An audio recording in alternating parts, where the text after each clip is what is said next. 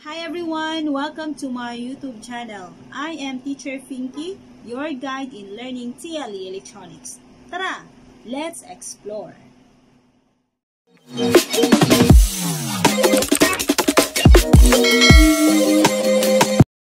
Hi students! Welcome to another learning episode about electronics, and we are still having resistors as our topic. In this lesson, you will be able to learn how to compute resistance value, identify the color combination of a given resistance value, calculate the tolerance value and limits, and lastly, conduct a simple conversion. Sa lesson na ito, may apply din natin ang mga general rules na natalakay ko sa naunang episode. And I hope you have done your assignment, which is to master the color coding chart, as this will help you in computing the resistance. Are you excited to learn? If yes, let's go! Okay, so I hope you have memorized this one and master it as well. Okay, so diretso na tayo sa pag-compute ng resistance value. Here's the step. The first one, compare the ends of the resistor. Identify which band is the first and fourth. And the last and fourth band of a resistor has either a color of gold and silver as the tolerance. Okay? So, ayan. That will be the last band. And from then, madali na lang natin ma-identify kung sino ang first, second, and the multiplier. Next, identify the color of each band of the given resistor. Using the example, you have to identify the color for the first, the second, for the third, or the multiplier, and we all know the color for the tolerance. So the first color is brown, the second color is black, the third color is orange, and lastly, gold as the tolerance or the fourth color. Next one, determine the equivalent value of each color in every band of the resistor. Matapos natin ma-identify ang iba't ibang kulay makikita sa resistor, ngayon, bibigyan na natin ng value ang bawat kulay. First digit, brown. According to the color coding chart, it has a value of 1, while black as a second digit or second color has a value of 0. Multiplier, which is the orange, has a value of 1,000. Now, if you have remember, orange in the first and second digit has a value of 3. So, pagdating sa multiplier, meron siyang tatlong 0. Okay? And the tolerance, which is the gold, has a value of plus minus 5% or positive negative 5%. Okay, the next step. Put the first two digits together. The first band and the second band side by side to form a 2-digit number. Multiply the 2-digit number by the multiplier. So 1 and 0, you have to put them together. That's why here, it becomes 10. And multiply them to 1,000, as the multiplier has a value of 1,000. So 10 times 1,000, the answer is 10,000 ohms, and plus minus 5%. Now for a brown, black, orange, gold, the value would be 10,000 ohms plus minus 5%. Let's simplify this one. We will be using K, means kilo, and kilo is a prefix for 1,000. So let's go to the example number 1. The colors are brown, black, black, gold, and brown has 1, black is 0, black times 1. Yes, pagdating sa multiplier, ang black ay magiging 1, not 0. Kasi kung ito ay 0, ang lahat ng ma-multiply natin sa 0 will be 0. So, definitely, it's not 0. It should be 1. So, 10 times 1 will be 10, right? While gold has plus minus 5%. So, ayun. Pagsamahin ang dalawang number, 1, 0. 10 times 1 equals 10 ohms. And the plus minus 5%. Putting them together, it will become 10 ohms plus minus 5%. Now, for a brown, black, gold, it has a value of 10 ohms plus minus 5%. Another example. So here we have a colors yellow, blue, red, and gold. Yellow has a value of 4. Blue has a value of 6. While red, isn't it? The red has a value of 2 in the first and second color, right? So pagdating sa multiplier, it has 2 zeros. Therefore, it has a value of times 100. While gold has a value of plus minus 5%.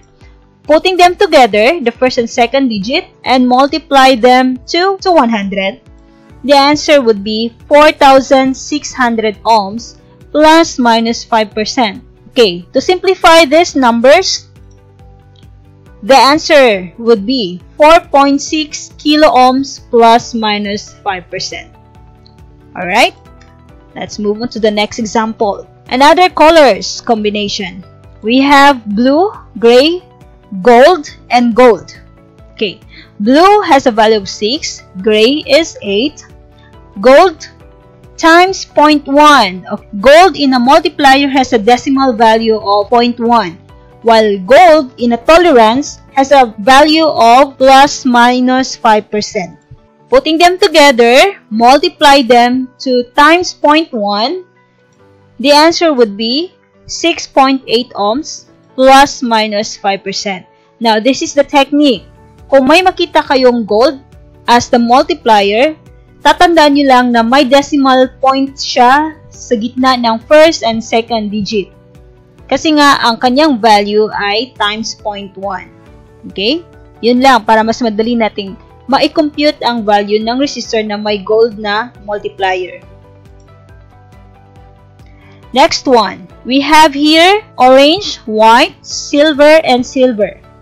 Orange is a value of 3, white is 9, silver times 0.01, while the other silver, positive, negative 10% or plus minus 10%. Putting them together, the first and second digit, and multiply them to times 0.01, the answer will be 0.39 ohms plus minus 10%. Okay, another thing to remember, if the multiplier is silver, there should be a decimal point before the first digit. Okay, another highlight sa ating lesson. Ito naman ay kabaliktaran. So, yung kanina, andyan yung colors, kinocompute natin yung value.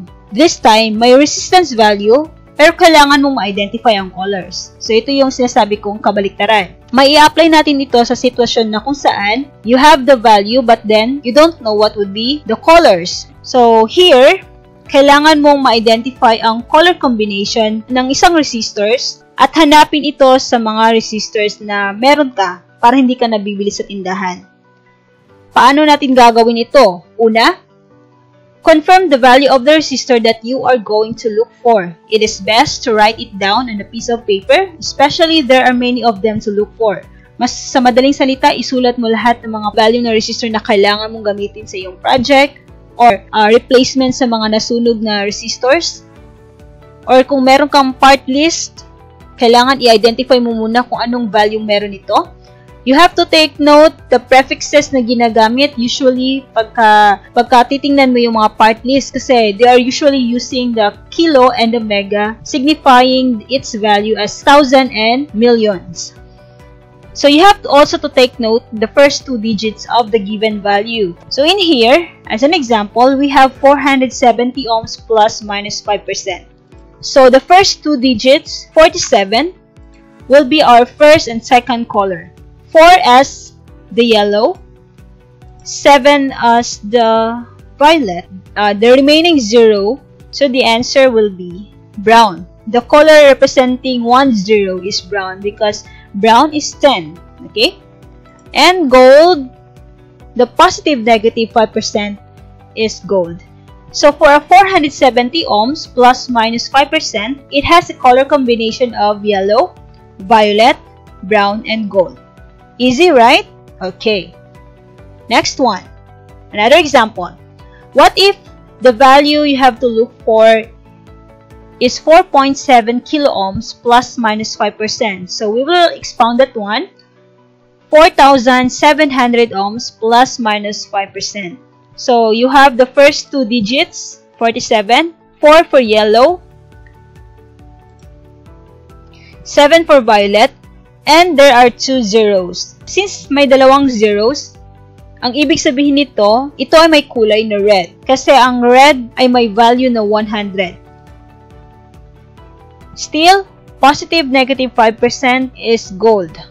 So for a 4,700 ohms plus minus 5%, the color combination will be yellow, violet, red, and gold. Okay, a difficult one.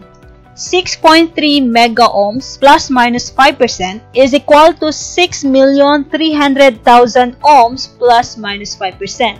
When we expand the value, we will notice many zeros, right? So, mas madali natin ma-identify ang mga colors nito.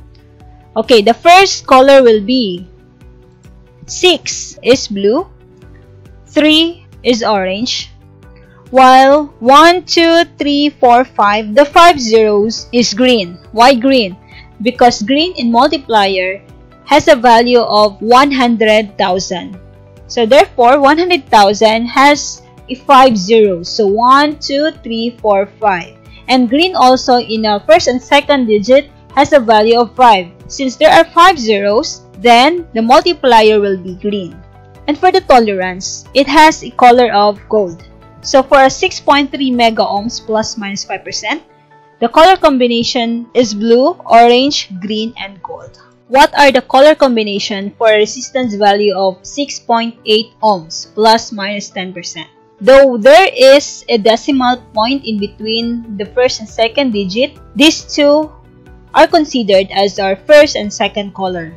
Now 6 is blue, while 8 is gray. And for the multiplier is gold. Why gold? Because gold has a value of 0.1. So when we multiply 68 times 0.1, the answer is 6.8 ohms.